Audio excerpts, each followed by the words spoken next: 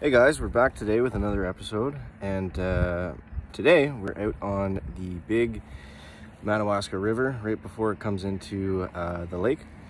And what I wanted to talk about was the mini medusa. This is what we're going to be throwing around the bridge here.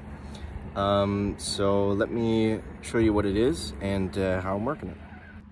All right, so here it is in all its glory. You can see I got one of the tails hooked around the treble hook, so I have to fix that. Oh, okay, I think it came off. So yeah, it's a really great big swim bait. Most people use these for musky, but I think it'd be great for pike and stuff too. So you can see the action there. Not really, it's kind of moving slow.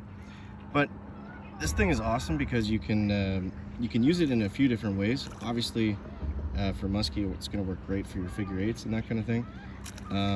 But you can jerk it, you can twitch it, you can just slowly reel it in. The way I like to use it is I find with musky that they really go for you know, an artificial or swim bait or whatever if you're going to pause it and then, you know, jerk it really quickly. So I like to do it like that, just kind of jerk it along, get it out as far as I can. I'm not set up with the rod I'm using for. This is just a St. Croix, what do we got here?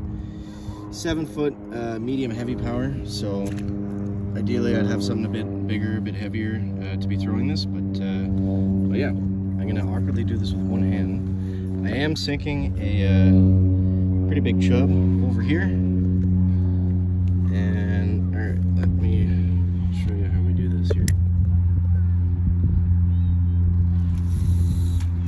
So just get it out there. It does sink pretty quickly.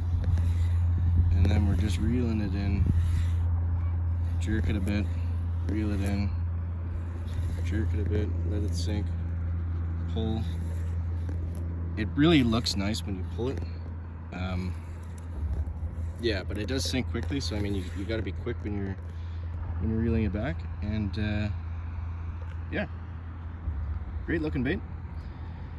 And I'm gonna let you guys go and see if we can catch something.